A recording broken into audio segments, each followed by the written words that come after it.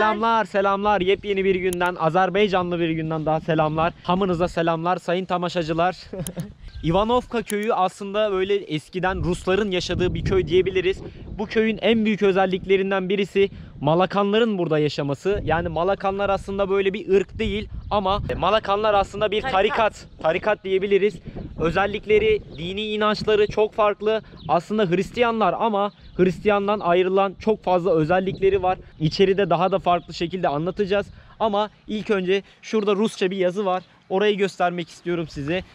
Burada aslında her şey farklı. Bu gördüğünüz yetişen ürünler hepsi bir tarafta birleştiriliyor ve herkese belediye tarafından böyle dağıtılıyormuş. Daha yani doğrusu ihtiyaçlarını alıyorlar. Herkes ihtiyacı olanı mesela belediyeye söylüyorlar. Hani bize bunu yapın. Belediye yapıyor. İhtiyacı olanı alıyorlar. İşte olmayanı ise satıyorlar. Ama burada bir şey dikkatimizi çekti. Bakın burada Rusça yazıyor. Biz de şimdi abimize soracağız. Ne demek abi? Ne yazıyor burada? Anlamı abi ne? Bu Kalkov mu demiştin sen daha demin? Kalhoz pardon. Deməli, buranın yerli əhalisi Rus olduğuna görə, Rus əsilli, Slavyan olduğuna görə bu lövhədə Rusça yazılıb, qarşı lövhədə Azərbaycan. Evet, orada Azerbaycan dili var. Mətinlər aynı. Aynı. Bir adam mı? Nihit bir insan mı? Nikitin bu kəndə uzun sürə başçılıq etmiş bir kolxozun sədri, yəni başçısı. Kollektiv təsərrüfatının insanların birgə topaladığı mülkiyyət forması olan kollektiv kolxoz təsərrüfatının uzun müddət başçısı olmuş burada. Bu girişdə yazılan manşet bu üzdə Rus dilində, Rus hərfləri ilə, kiril hərfləri ilə, o biri üzdə Azərbaycan Latın hərfləri ilə Azərbaycan dilində kəndin girişində yapılmış bir manşet ki, kəndin adı İvanovka kəndidir. Amma təsərrüfatın adı, kolxoz quruluşunun adı 97-ci ildə Azərbaycanda mərhum prezident Heydər Əliyevin qərarı ilə kənd təsərrüfatı islahatı keçirildi. Bu kəndə seçim haqqı tanındı. İstərsəniz aqrar reformanı qəbul ediniz, istəməzsəniz etməyiniz. Və onlar toplum olaraq qərar verib kolxoz təsərrüfatını saxlamağa qərar verdilər. Kolxoz ne demek abi? Kolxoz birgə çalışma demək. Beraber çalışma. Beraber çalışma, yani beraber bir yere topalama, məhsulu. Burada herkes beraber mi çalışıyor peki? Bəli. Hərənin öz vəzifəsi, səlahiyyəti, görəvi var. Herkesin görevi var. Bəli. Misal üçün bunların böyük fermaları var. Hayvancılıq fermaları. Yüksək məhsuldarlıq əldə edirlər. Amma bu bir kimsənin deyil, hamınındır. Hamı çalışır, hamı işi müqabilində, hər kəsdən qabiliyyətinə görə, hər kəsə əməyinə görə. Terminolojiyası ilə bunlar əmək haqqı alırlar təsərrüfat. Yani tarımda mesela ürünleri ekiyorlar, sonra belediyeye veriyorlar. Yox, belediye vermiyor. Belediyeye vermiyorlar. Belediye tamam başka bir kurum. Şirketlere mi veriyorlar? Nereye veriyorlar? Kime isterseler ona satabilir. Toplu ürünleri iyi oluyorlar, sonra beraber çalışıyorlar kolxoz yani. Sonuçta nə? Sonuçta kolxoz anlayışı. Sən, mən, abla, üçümüzün torpağı var. Deyirik ki, bunu beraber çalışalım. Beraber topalayalım. Başçını da beraber seçəyin. Mütəxəssisi də beraber seçəyin. Və bərabərdə satış haqqımız var da. Yəni kollegial formada, kollektiv formasında kolxozun idarə heyəti var, kolxozun sədri var. Və bunlar kolxozun nizamnaməsinə uyğun. Bunların bir konstitusiyon nizamnamə deyilən, nizamnamə. Yəni ki, nizamlanma qaydası deyilən bir kolxoz quruluşunun nizamnaməsi var ki, istənilən sədr sən olsan belə, mən olsam belə, abla olsa belə, biz məcburiyyətən o qaydalara riayət etmək zorundayıq. Riayət etməsək suç daşıyırıq. Bunlar bu kolxoz quruluşunu saxlamağa qərar verdilər. Bugünkü günə kimi də davam eləyir kolxoz quruluşu. Burada aqrar reforma yapılmayıb. Bütün torpaqlar, bax bu üzüm sahələridir. Orada gördüyünüz taxıl zəmiləridir. Burada arpa becəridir. Hayvandarlıq təsərrüfatları var. Çoxlu qoyun sürüləri var kolxozun. Qışda qışlağa gedir, yayda yaylağa gedir. Yani böyle kolektif böyle insanlar ortak bir çalışma yapıyor. Tarımları ekiyorlar. Kolxoz da ona deniliyor yani beraber çalışmalarına deniliyor. Beraber çalışma. Yani burada bu şəxsi mülkiyyət forması deyil. Şahsi yok. Yani mesela bu arsalar kimin abi? Kolxozun. Kolxozun. Herkesin yani. Allah Allah. Mənə düşən payı götürmüşəm. Sən də sənə düşən payı götür. Burada yok ama. Bu da abla da özünə düşən payı götürüb. Bu həm aiddir daşınmaz əmlaka, tikililərə, hayvana, torpağa. Amma burada heç kimsə özünü mülkiyyətini götürməmiş formada qalmış. Və həmən o kolxoz, kollektiv, toplum çalışma üslubu burada davam etməkdədir hələ. Yani kısacası ben size şöyle özetleyeyim. Yani bu topraklar aslında kimseye, bir kişiye bir ait değil. Aliyev zamanında hani diyor ki isterseniz diyor burada azınlık grup olduğu için isterseniz diyor bu toprakları size verelim diyor. İsterseniz de kolhozla yani hani kimseye ait olmasın, herkes beraber çalışsın diyor. Ve bu Ivanovka halkı bunu kolhozu kabul ediyor ve herkes böyle ortak, kolektif kendi tarlalarını ekiyorlar. Kimseye ait değil. Değil mi abi? Böyle. Heç kimsəyə aid deyil. Araç deyirsiniz də, misal kənd sərfat texnikaları, traktorlar, iri tutumlu arabalar, kombaynlar, hər bir şey kolxozun. Her bir şey kolhozun. Heç biri şəxsi deyil, mülkiyyət olaraq şəxsi deyil. Burada da böyle Rusça bir yazı yazıyor. Abimiz açıkladı. Zamanında Haydar Aliyev garantisini vermiş burayı. Yani ben hani sizin arkanızdayım gibi. Şimdi ise İlham Aliyev demiş ki ben sizin tekrardan arkanızdayım. Yani garantörünüz benim diye her zaman arkanızdayım. Burada zaten Azerbaycan'da azınlık olan insanlara çok fazla değer veriliyor. Devlet tarafından çok fazla korunuyor, gözetleniyor. Ya aslında herkes Güzel bir artık şey. yani Gerçekten iç içe, güzel bir birebir, şey. Birbirlerinden farklı değil herkes. Azerbaycan'da gerçekten güzel bir beraberlik kurmuşlar. Kapılarda falan böyle hani Rusça yazıyor. Ya her yerde Rusça yazıyor. Hatta çocuklar falan geçiyordu az önce. Hep renkli gözlü, sarı saçlı falan böyle çocuklar. Ve bütün kapılarda Rusça yazıyor. Sokakları böyle size göstereyim. Malakanlar hakkında biraz bilgi vereyim size. Zamanında Ortodoks Kilisesi'ne karşı geliyorlar. Daha doğrusu Ortodoks Kilisesi'nin kabul ettiği şeyleri kabul etmiyorlar Malakanlar. O yüzden zaten Malakan tarikatı deniyor. Malakanlar aslında Malakan sözü süt içenler anlamına geliyor. Kilisede diyorlar ki mesela haftada en fazla 2 defa süt içebilirsiniz diyor. Onlar da 2 defa içemeyiz. Her gün biz süt içiyoruz. Her gün süt içeceğiz diyorlar. Bu şekilde karşı geliyorlar. Tabii aynı süt zamanda içmek aslında hani öyle bildiğiniz süt içmek gibi değil. Yani aklanmak, paklanmak anlamında bir süt yani içmek. çünkü süt dünyadaki en temiz olan Aynen. şey. Çünkü anne vücudundan çıkan bir şey. Evet, O temizliğe yüzden inanmaktan geliyor aslında bu. Onlar bu düşüncedeler. ve aynı zamanda örnek normalde merhaba. Normalde mesela Hristiyanlık inancında domuz eti yeniyor ama buradaki insanlar yani Malakanlar domuz eti yemiyor. Aralarındaki büyük farklardan biri bu. Aynı zamanda kilisede ibadet etmiyorlar. Kendi evlerinde ibadet ediyorlar. Kiliseden aforoz edilip dinden çıkartılıyorlar. Rahibi kabul etmedikleri için Allah'la insan arasında sadece kimsenin aracı olamayacağını düşündükleri için Selam. o yüzden kabul etmedikleri için aforoz ediliyorlar. Burada da bak çocuklar hemen şey yapıyor. Çocuklar burada okuldan çıkmış. Bak hep sarışınlar. Ha, hepsi sarışın hepsi.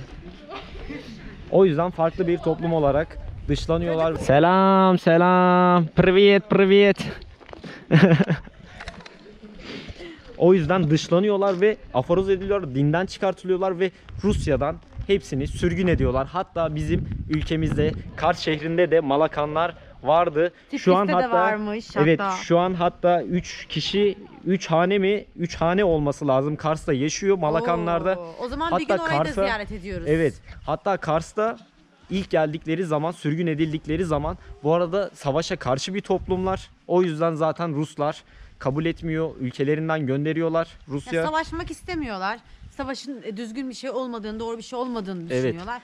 O yüzden savaşa karşı oldukları için de biraz gönderiliyorlar değil mi Evet, buralara? hatta Kars'a ilk yerleştiklerinde Kars'ın tarımını yapıyorlar. Tarımda çok ilerletiyorlar Kars'ı. Aslında bizim toplumumuza da kazandırdıkları var.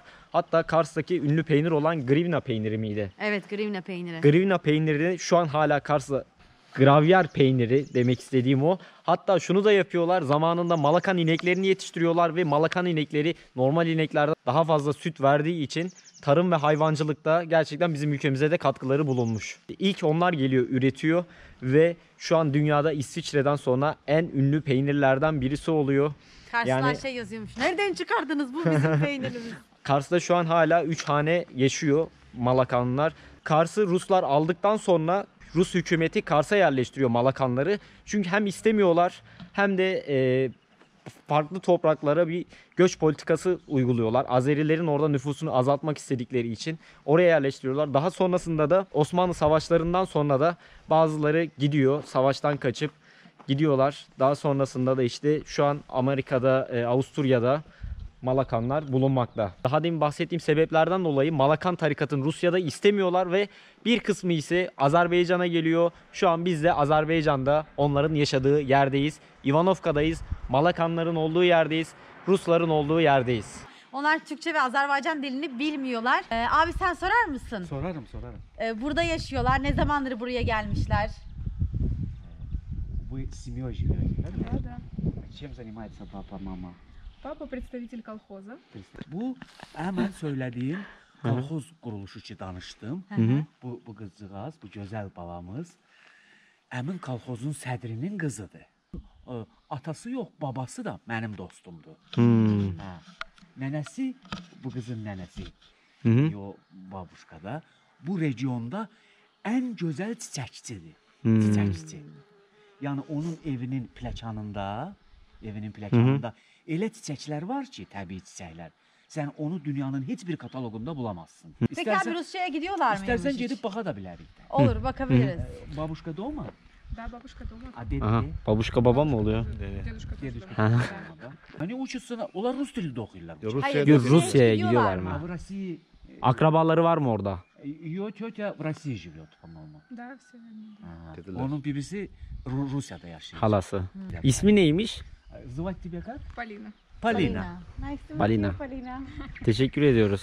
Spasiba. Spasiba. Спасибо. Вода? Ne olmaz. Ne diyor? Beni paylaşmayın mı diyor. Şimdi işte bu abimizin arkadaşıymış burada. Onunla biraz sohbet edeceğiz, muhabbet edeceğiz.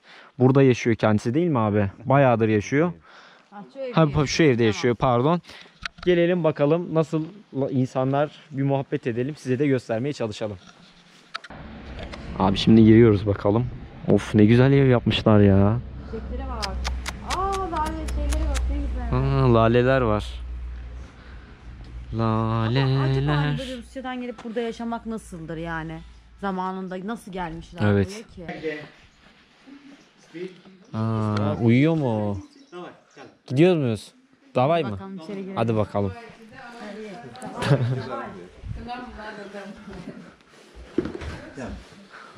Haydi bakalım davaylayalım.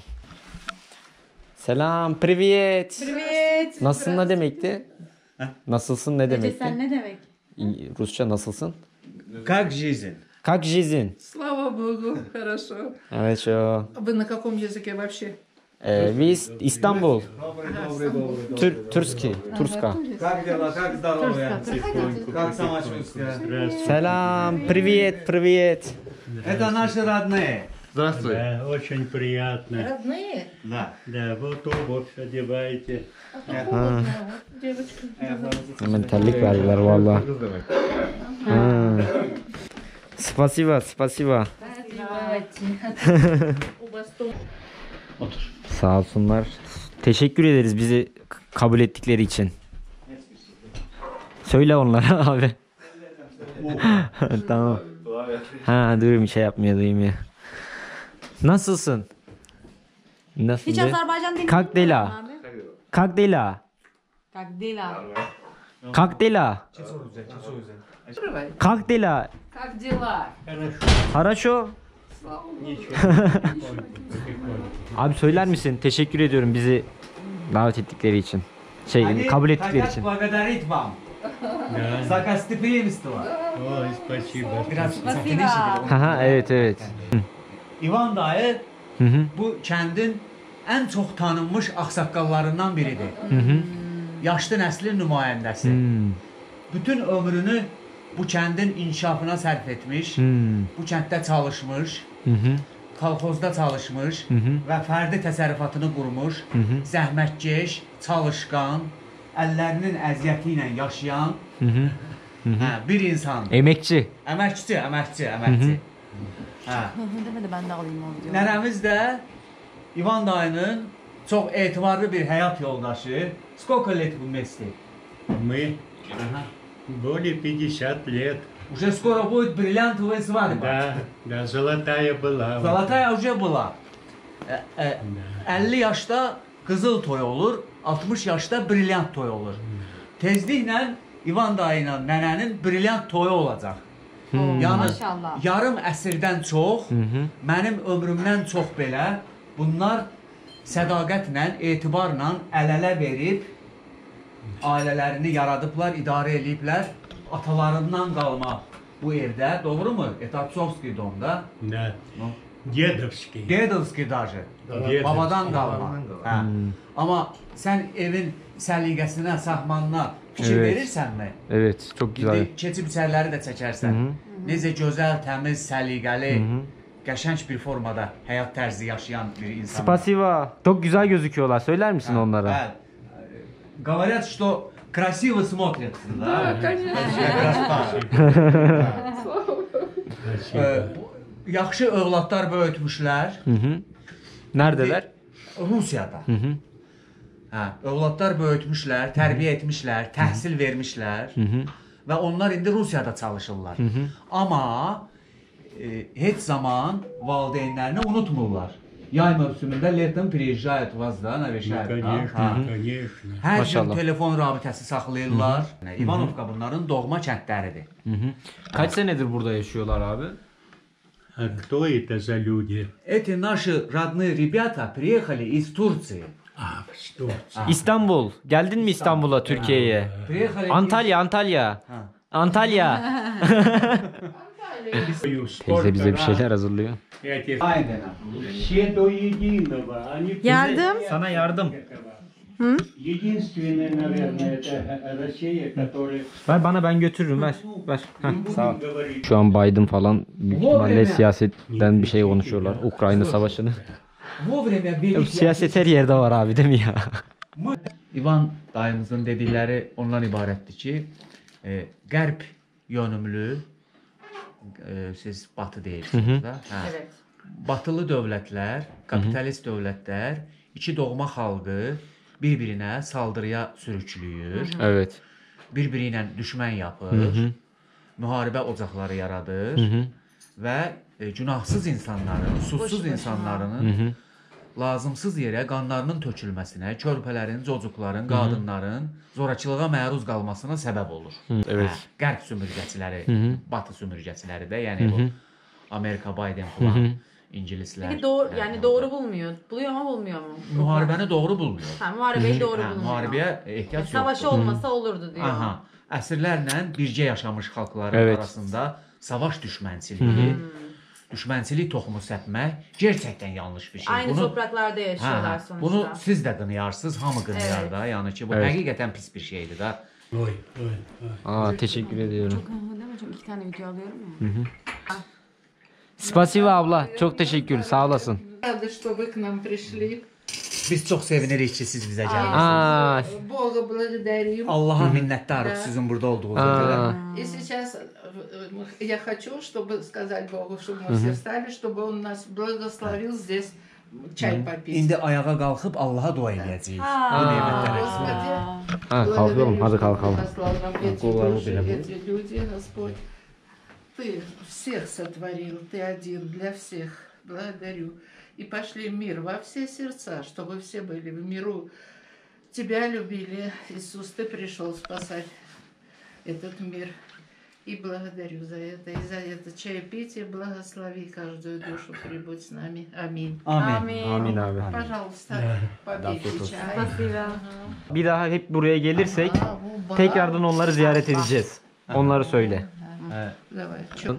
Burada mesela hani Malakanlar, hani onlar da öyle değil mi? Nasıl yani?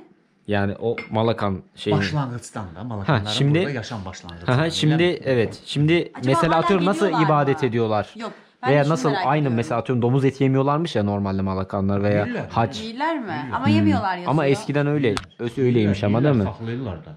Eskiden gelmiş değil mi buraya? Çok eskiden yerleşmişler. Hani интересуются с какого vека da? 2 əsrdən artıq. 200 lет уже.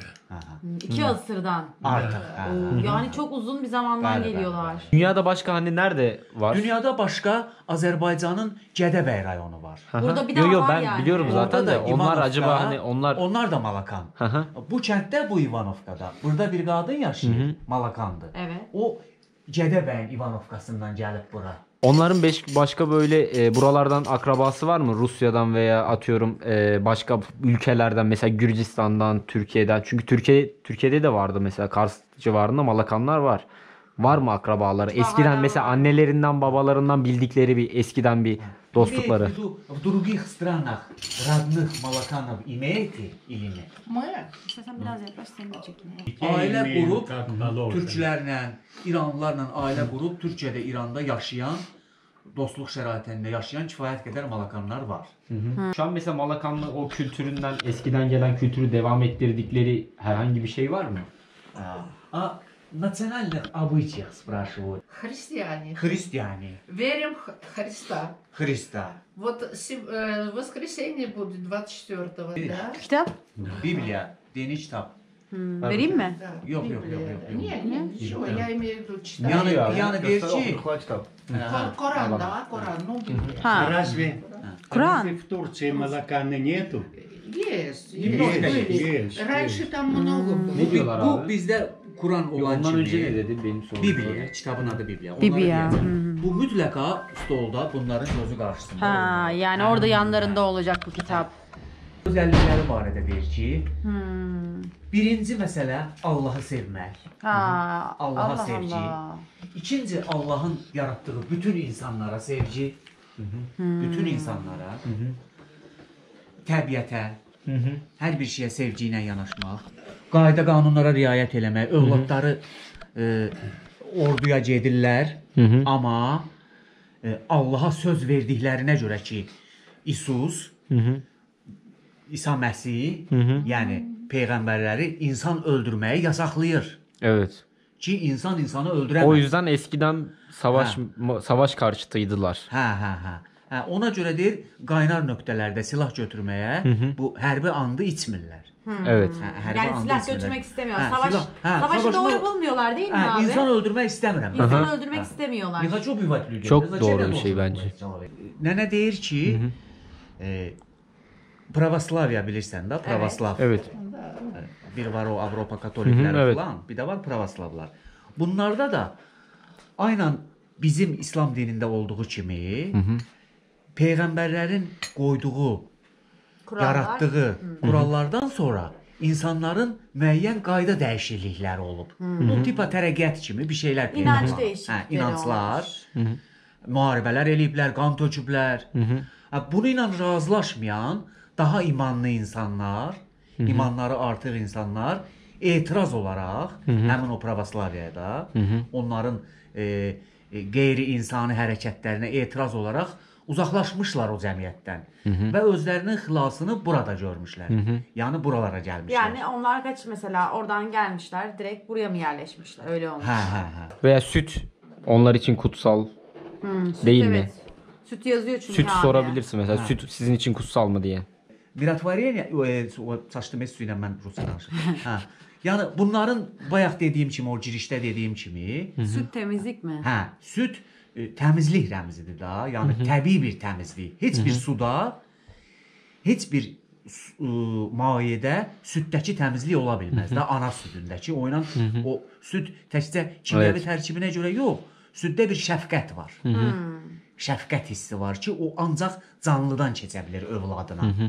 Başa düşürsən? Bunların tərəqqətləri, inancları, həyata baxışları saf olduğuna görə o məkanın pravoslaviyaları ilə razılaşmadıqlarına görə, anlaşmadıqlarına görə tərk etmişlər yəni. Anladım. Tərk İnanç etmişlər. değişikliğinden de terk Şey evi ediyorlar. şöyle küçük gezebilir miyiz izin verirlerse? Можно da dom посмотреть. Да, Olar. еще мы вам какие вещи Bakalım покажем. evlerde neler var ya. Нашему дому цвет. Yaşadıkları yeri size göster. Bu evin 130 yaşı var. Aa. İvan dayının babasından qalmış. Süper. Gel Sərikə sən Baksana. Oo çok güzelmiş ha ev. Çok Сорвал. Эти две комнаты, вот эта комната, Это балкон. это веранда была. Сейчас Это покажу, потом фотография есть. Allah Allah. Oo bayağı büyük yapmışlar ha. 11 метров. Çok güzel yapmışsınız. Вот Ha bak bunlar. Это дедушка, который этот дом строил. Kim bu? Senin baban o mu? О, Бабан. Bu. Баба. Ha baba. Senin baba bu. Да. Allah Allah. Bu Rusya, Rusya Здесь. burası. Да, этот дом строил. Ha burada. Гусейн. Это Aha. Гусейн говорит. Сорвал. Ой, Вот смотри, этот дом. Allah Allah. Это... сейчас он придет пару. Bura Ivanovka. Ivanovka. Вот это. Ha burası. Tək. Да. Bu foto İvan dayının ata babasının şəklidir. Hı. Atasının atasının. 1918-ci ildə dünyasını dəyişib. Amma fotoğraf keçmişə bağlılıq, yəni keçmişləri unutmamaq bu ailənin Вот, ən böyük önəm daşıdığı вот şey. этот дом. Нет, пока дедушка. Burada hangi savaş abi bu? Дедушка не имеет сюда. Savaş mı bir? Yok, Это savaş другой yox. дедушка, вот его мама. Bu şəkil İvan dayının, Мамин, да. anasının atasıdır. Ha. Annesinin şeyi. Dedesi, dedesi. Вот Biz dede этот diyoruz. дом, вот этот дом, это вот где мы сейчас находимся. Да. Вот эта комната, где мы сейчас, Bu ev. а это вот это балкон. Brejnevi. Да, Балкон, да, балкон как demek ki. построили, видишь, здесь, Kendimize вот çekin все bence. дети. Вот этот дедушка, вот этот дедушка, да, он еще не dедушка. Видишь, дети здесь. Bir şey söyleyeceğim. Ev müze gibi gerçekten. Ev müze haline gelmiş. Bu rəsm hal-hazırda durduğumuz, Ev. çəkiliş yaptığımız evin çox öncəki Hali. Vay hali. Bir şey diyeceğim. Yaşları kaç? Şimdi amcayla nenenin. 80'dən keçir. Aa baksana orada da şeyleri var. Orada da fotoğrafları var. Ay ne güzel. Seni soruşum, kravat diqqətimi çəkib belədir. Deyirəm, pərəs olmuşum, xəstə olmuşum. Mədəsindən Ну, это надо было, да. Yukarıda Врачи yani так hasta сказали. oldukları. İvan dayı məşhur ovçu olub zamanında. Okçu. Ovçu, Ovçu ne abi? Avcı. Я их сколько убил? Vay vay. Много. Да. Это исмаилинцы делали. А это мой брат двоюродный. Aa baksana abi. Çeker misin? Да, все попадало. Baksana. Bir şey diyeceğim ya. Böyle albüm yapmak ne güzel bir şey ya. Baksana. Eski böyle bütün fotoğrafları. Böyle. Şuna bak gençliklerine bak gördün mü? Hangisi? Yani kim bilmem ama bak. Ha bunlar. Baksana eski kitaplar var hep. Anlamıyoruz ama. Fotoğraf albüm gibi bir şey yapmışlar. Дети, школьники, Bütün eski никто еще fotoğrafları одну книгу не Mesela читали. bakın. Gördünüz mü? Bütün eski fotoğrafları. Minut 10 читаю. Biz beraber fotoğraf çektirelim. Aha. Onlar da bizim fotoğrafımı yani biz bastıralım.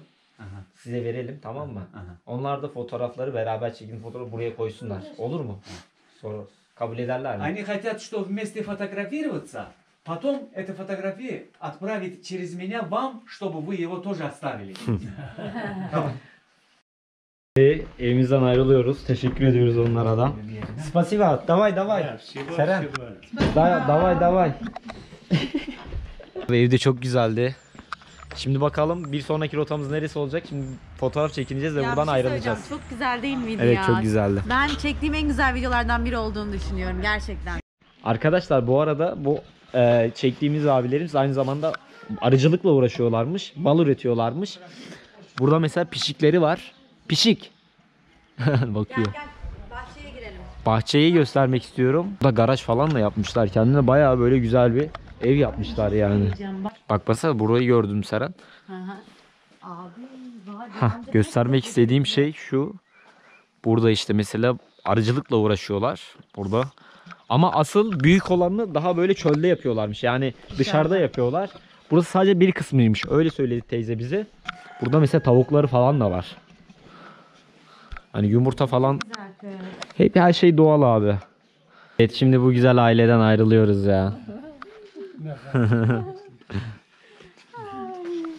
Спасибо. До свидания. Всего вам доброго. Спасибо. Teşekkür ediyorum. Çok Ha? memnun olduk buraya geldiğimizde. Çok güzeldi. Bakalım nereye gideceğiz. Arkadaşlar До свидания. ne güzel oldu ya. Çok beğendim. Kuş sesleri çok güzel geliyor. Şimdi ise böyle Ivanovka'yı gezmeye devam ediyoruz. Burası neresi abi? Burası kolhoz dediğimiz kurumun idare binası. Evet. Yani o kolhozun yönetimi, Ha, burada. yönetim başçılarının oturduğu bir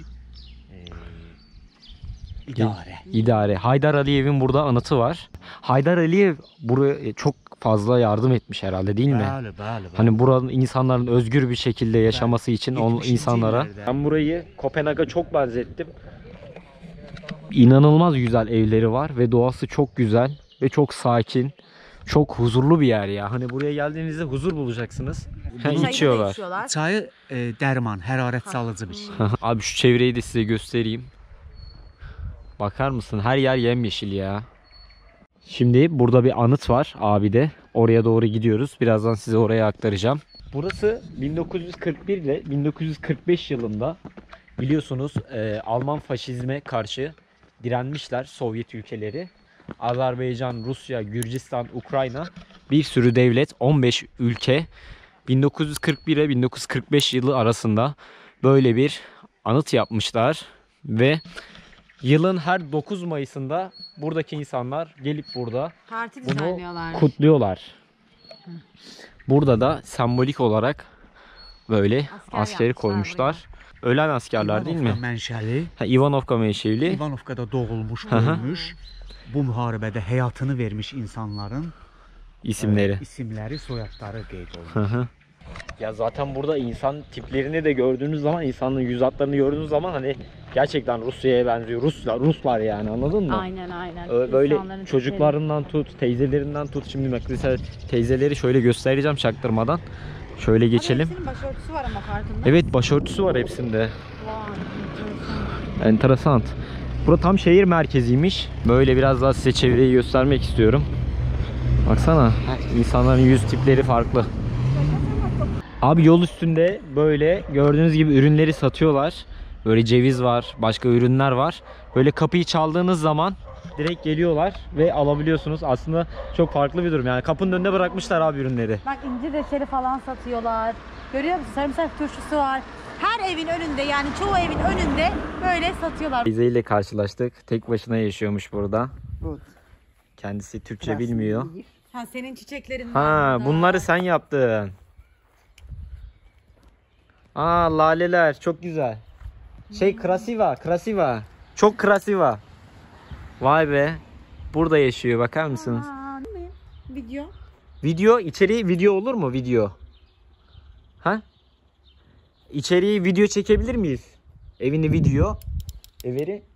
Video olur mu içeriye? Anlamıyor ki. Abi içeriği şöyle göstereyim. Baksana, çok şirin bir yer ya.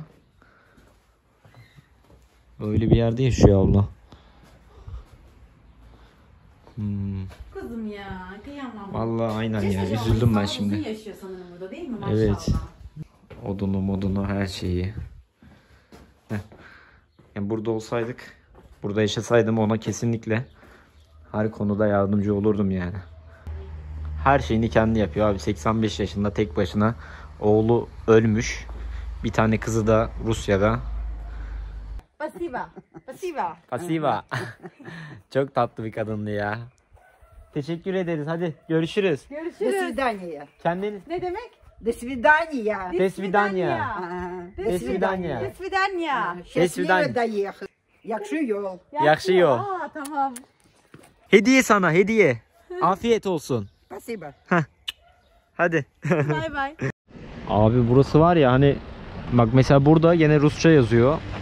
Burada zaten eğitimde Rusça. Böyle görüldüğü gibi çok böyle hareketli bir yer değil aslında. Çok böyle sakin bir yer.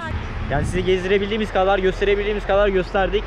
Şimdi bunu da göstermek istiyoruz abi. İkinci Karabağ Muharebesi'nde biliyorsunuz Azerbaycan vatandaşlarımız, kardeşlerimiz, canlarımız, ciğerlerimiz hepsi şehit oldu. Burada da şehit Şirnov Etibar Fazıl'ın oğlu şehit olmuş. Bunu da size göstermek istiyorum. Bak diyor ki, Abi her kapıdan çıkanda geriye döndüm. Üreyi ağlayan anamı gördüm.